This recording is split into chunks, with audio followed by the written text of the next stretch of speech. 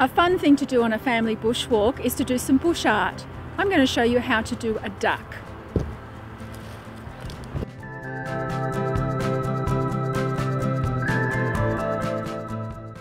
I'm starting by drawing the outline of the duck with this stick. Here's a piece of bark that I found on the ground for his beak. That would go up here, and nearby were these grasses, and I think that will do nicely for a tail. Now we've just got to fill in.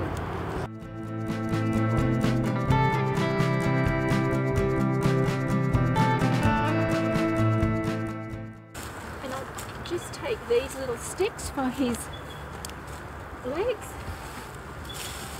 You know what? I think that duck needs an eye. Have you got an eye for him, Lily? Just where do you want the eye? Just there. Just there. Oh, our duck.